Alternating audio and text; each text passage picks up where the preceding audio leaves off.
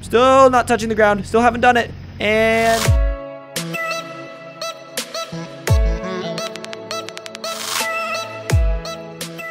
hello everyone, this is Multi24 Gaming, and I am here with Extreme Landings Pro. Today we will be flying the Old Glory. This will be the first time we've done the career for the Old Glory, and the main reason for that is there aren't actually any sort of scenarios, there are rather sort of challenges. And so that's what we're going to be doing today. We're going to be doing the challenges level 1 for the Old Glory scenario, but not exactly, they're not exactly story based, they're more just challenges. We'll be doing close call, Slalom, and short runway, Slalom. We'll be doing this first 3. Alright everybody, so for this mission, it's called Close Call, and it's pass as close as possible over the location highlighted. You only have 1 attempt. So there's going to be a highlighted location, and we're going to have to get as close as possible. We're going to try and get our plane as close as possible to this point. Now, I have attempted this, and as you can see, I have 0 planes, meaning it is freaking impossible. There's no way to do it. I don't know how Rortus released this. If you guys know better than me, please let me know. But it's a bit ridiculous. So here's the highlighted zone, and we're gonna make a low attempt flyover over it.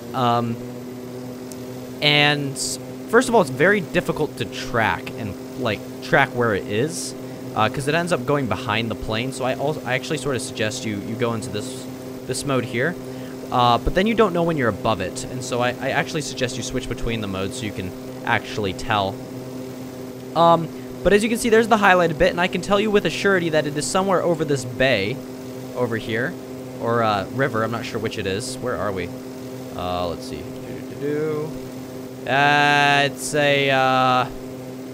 It's a bay. As you can see, we're getting closer to the highlighted zone.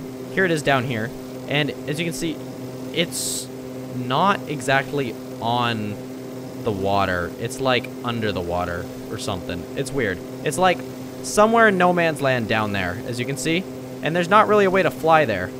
And so I'm flying pretty much as low as is not stupid. Let's see. Let's get down. Woo! Pull up. Okay, there's the shadow. The shadow is how you know how close to the ground you are. And you have to get within 25 feet to get the first star. And as you can see, we can't even fly lower than 90 feet without our propellers touching. I can fly, the propellers do touch, and then, as you can see, here we go, ready? Propellers are gonna touch. Propellers touch! Oh, nope, we're dead. So yeah, you can see that's pretty much impossible, but that doesn't mean we're not gonna try one more time. This time we're gonna fly pretty much up, and we're gonna head straight down for it and just nosedive into it. So, as long as we're staying above 230-ish knots, we should be good. We're climbing at a rather quick pace, and we're gonna go straight down for it.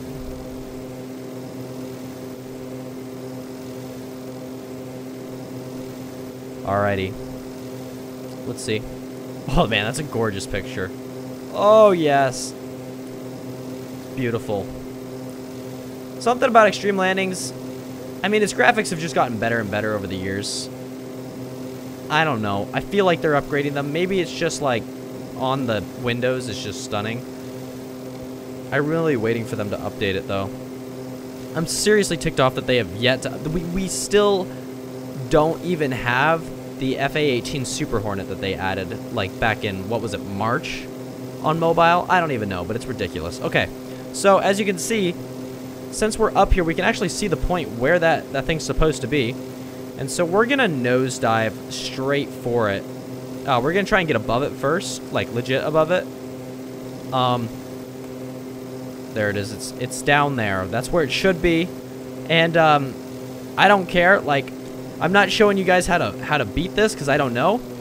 If somebody does know, then please, I beg you let me know, because I really would like to... I would really like to know, and I could make a pretty awesome video. Ah, crap. Okay, actually, pull up. This is not going to work. Here we go. This plane does not pull up. In fact, propeller planes in general just do not pull up. And we're going to go for it now. This thing does not like to go down, so I might have already missed it. Let's see. Let's hope that highlighted bit. There it is. There it is. There it is. There it is. I shouldn't have a problem hitting it. Okay, here we go, here we go. Going straight for it. And yeah, it's down there in no man's land, honestly. Here we go. Oh. Okay, yeah, no. No. We didn't do it. See, it's impossible. I don't know how that pass rotates up. Like, I don't know. Maybe it's just Windows. Maybe it works for other devices, but whatever. We are going on to the next one. Slalom. Man, my pronunciation, pretty much everything is pretty bad. Okay, follow the path indicated by rectangles and land as quickly as possible wherever you like. Control the speed and the rudder to make quick turns. Okay, so this is what I shine at. Maneuvering. Unfortunately, this plane is not big on maneuvering, so I have to be careful. I have to, all I have to do is make it through all the boxes. But I have to make sure I don't go too fast, because if you go too fast, the plane won't turn fast enough. And then we'll miss a box, and then we'll completely just mess up the whole thing. So you have to be fast but careful. And I think careful is better, because then you don't miss a box and have to turn around. Better safe than sorry. However, once you've gotten pretty good, then you can deal with these things. What's the alarm? Crap. Oh, I think it was a proximity alarm. That means that we were just really close to the ground. You don't usually have to worry about those if you know what you're doing.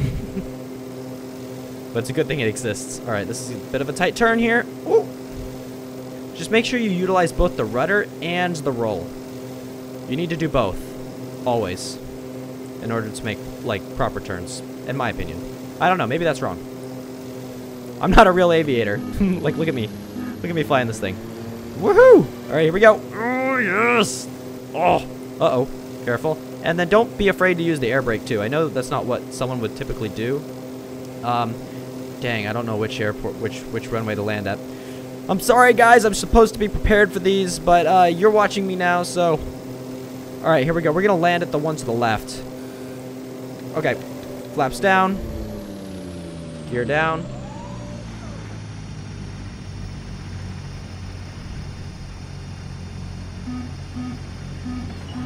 As soon as you hear that gear sound finish, then you're safe to land. And then I always like to, like, push the rudder down. I don't know, I feel like I'm driving the front of the plane down into the ground, and that creates more friction. Come on, come on, come on, come on, come on! And boom! 155 seconds. 155 seconds. No, 1 minute and 55 seconds. And we have landed the plane. There we go. Alright, moving on. Perfect challenge. New record. Alright, my previous one was 2 minutes and 13 seconds because I was being all safe and careful. Alright, next. Short runway. Touch the ground and stop in the shortest possible space. A correct speed can help you in this challenge. So this plane can fly pretty slowly. And so what I suggest is actually having the flaps down a little bit because that provides lift. Just like when you take off, you gotta have the flaps like fully down when you're about to land. Sometimes I forget to put them all the way down when I land, but here it's pretty important. You gotta basically... Now, since I'm lazy, I like full throttle it until I get to a certain point, about 2 miles out, and then I full back everything. And when I say full back, I mean like reverse thrusters, flaps, air brake, gear, everything, the whole deal. See? All right, flaps, air brake, gear down. All that creates drag. I know you're not supposed to use your air brakes in the air. I'm pretty sure you're not supposed to use them in the air. But it really works in the game, and they don't come flying off. And this is an arcade game, and so we're not being timed now. So you don't need to worry about time. As long as you're in the air, you want to basically fall out of the air. So go slow enough. You'll see basically the speed I am at when I basically have lost lift. Right? Don't use the air brake until you absolutely... In fact, don't. Just don't use the air brake because that'll make you decrease altitude, and you don't want to do that. You want to go as slow as you can before you touch the ground. As slow as you possibly can. Still not touching the ground. Still haven't done it. And fell onto it. Air brake. Come on. Come on, come on, come on. Come on. Stop, stop, stop, stop, stop, stop, stop, stop, stop. Stop. Woohoo! Alright, 3 planes. There we go. See? Oh, nope. Idling the engine on my joystick makes it still go, or throttle. Okay, ladies and gentlemen, we have completed those first 3 missions. That went pretty fast. So we got 3 planes on 2 of them and 0 on the one that's pretty much impossible. So if you know how to complete that one, please let me know, because I would really like to make a video on how to do the impossible. I did that once with the business jets. I'm pretty sure it was this one, fast takeoff time. This one's ridiculous. It's almost impossible, but I think I'd done it, yeah, in one of my videos. And I made a video on how to. So, thank you guys so much for watching. I hope you enjoyed this video. Let me know what you liked about it, what you didn't like. Comment everything that you feel like commenting, and I'll try to respond, or at least like and read them. And also, check out the Discord channel, because, you know, we love seeing your screenshots of Extreme Landings Pro and talking, and I'm quite often responding and talking in there with my wonderful Discordians. So, again, thank you so much for watching. I hope to see you guys soon. Bye-bye.